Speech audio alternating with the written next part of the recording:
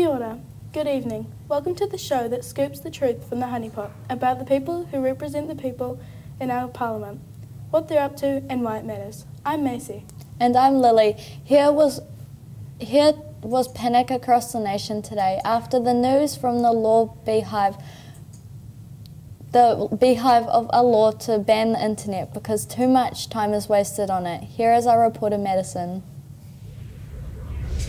Well, yes, in an almost empty House today, the Minister for Statements and Announcements declared plans for a new law to ban the internet. This could send the country back to time in terms of progress. What does the government hope to achieve with this law, apart from making themselves unpopular with anyone born after 1990? We'll bring you more information as it comes to hand.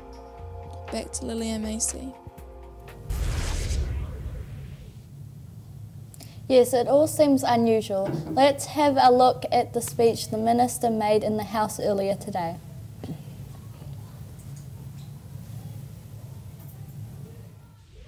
This bill to ban the internet will have many benefits.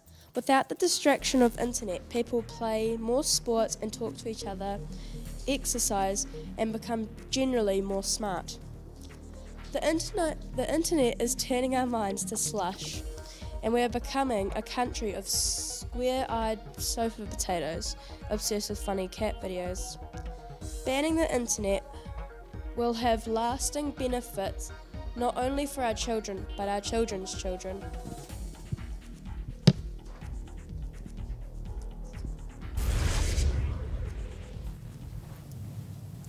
And we understand the Minister for Statements and Announcements has just gone on an emergency holiday and is unavailable to the media.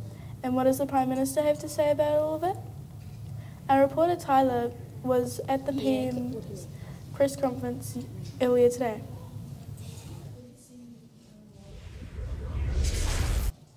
Hello everyone, thanks for coming. I want to address the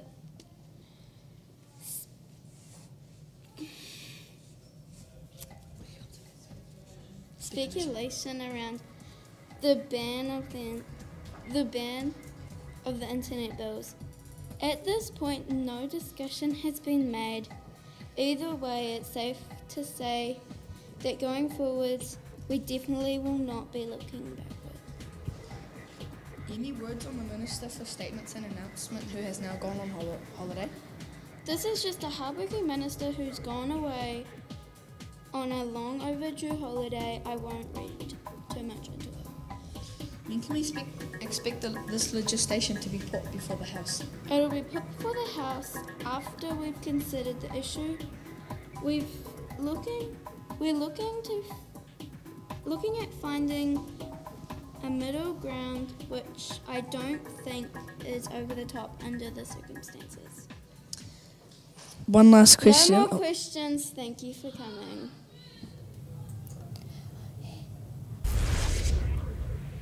Here on the Hive, we've heard rumblings of the government digging up that old politic hot potato of changing the voting age. Some are saying that lowering the voting age from 18 to 12 could gain around 500,000 new voters, not exactly a small fry. After their announcement of the ban of the internet bill, we decided to see if the minister could also tackle some questions about the voting age. Packing down on the tight side of the media scrum is our reporter Madison. Yes, I am warming up for the media scrub. It's just about to happen here as we await the Honourable Minister of various things.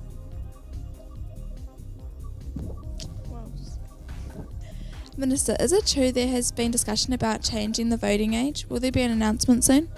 An announcement is always possible. Could the voting age be changed from 18 to 12, capture the youth? Well, when I was 12, all I wanted to do was climb trees. But Minister, the question is, will it change in your opinion? Anything can change. I even changed my shoes this morning as I expected to go for a run. Excuse me. Okay. Okay, the Minister is not giving anything away at this stage. We'll let you know when we know something. Back to you.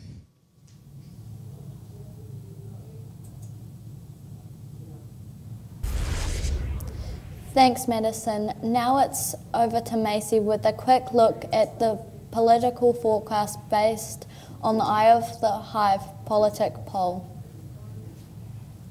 Thanks, Lily. Well, we asked people what the most pressing issue in the coming election, and the results are in. 30% of those surveys that said TikTok should be a compulsory subject in schools. 45% said climate change. 15% said house prices, with 10% saying they did not know. And now, to the latest political opinion poll, the Square Party.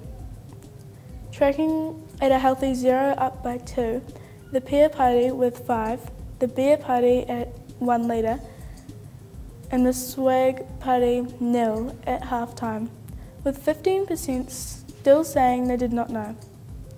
So at this stage, it's fair to say that this is still anyone's election. Back to you, Lily.